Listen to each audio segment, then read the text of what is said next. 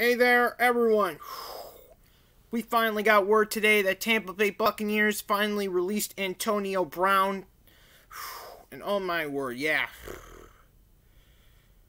Though he was able to play, he was added to the injury report last week when the Buccaneers were going to take on the New York Jets. And when the Buccaneers started losing and Antonio Brown felt like he didn't get any plays at all, he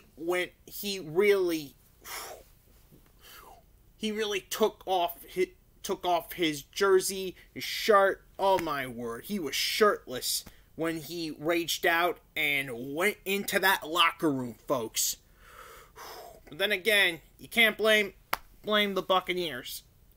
They were concerned about his ankle, and that's why they probably didn't do what he did. But what Antonio Brown did was inexcusable, unacceptable, folks. Oh my word. So yeah, that's why Antonio Brown had to go.